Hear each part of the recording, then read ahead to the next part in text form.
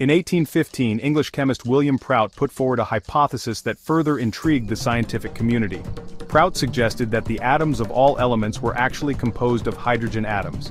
He observed that the atomic weights of many elements were close to multiples of the atomic weight of hydrogen, the lightest known element.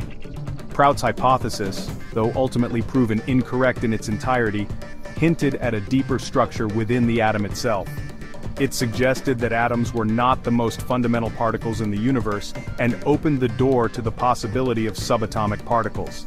While later discoveries would reveal a more complex picture of atomic structure, Prout's hypothesis played a role in stimulating further research. His work encouraged scientists to look beyond the atom as the ultimate indivisible entity and to probe the very essence of matter.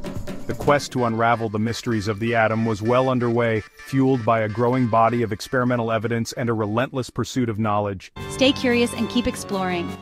Quantum wonders await. Subscribe for more.